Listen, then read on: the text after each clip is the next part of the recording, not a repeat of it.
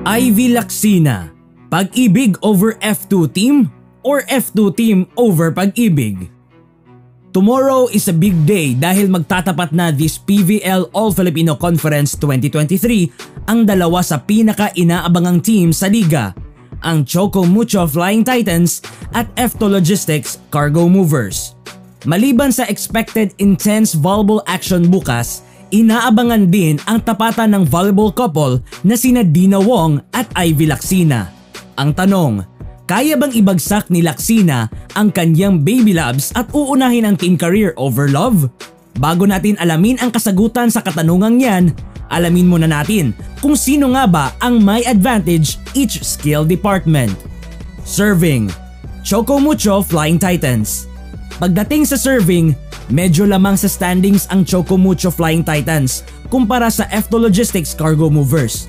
Kasalukuyang pang-5 pagdating sa serving ang Choco Mucho, averaging 1.05 aces per set, habang ang F2 Logistics naman ay pang-6 with an average of 0.95 ace per set. Top server ng Choco Mucho si Desiree Cheng, habang si Abby Maranyo naman ang sa F2 Logistics. Digging, F2 Logistics Cargo Movers. F2 Logistics naman ang may bentahe kung digging ang pag-uusapan. Kasalukuyang second best digging team ang F2 Logistics, averaging 14.55 digs per set, at top digger ng team si Don Macandili.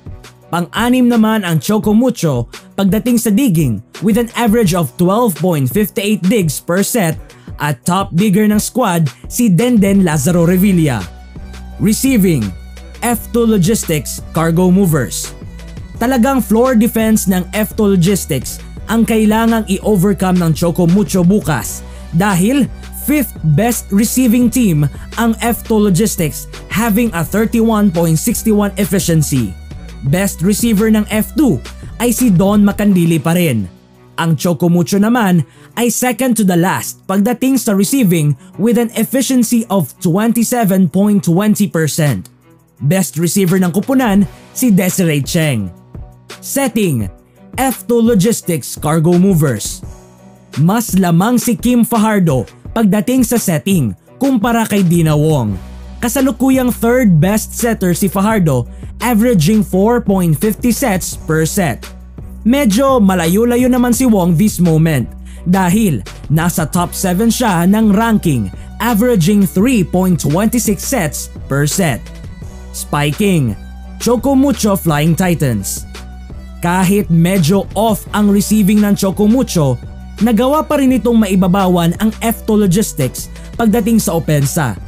6th best spiking team ang Choco Mucho with a success rate of 27.69%. Best spiker ng Flying Titans si Isa Molde.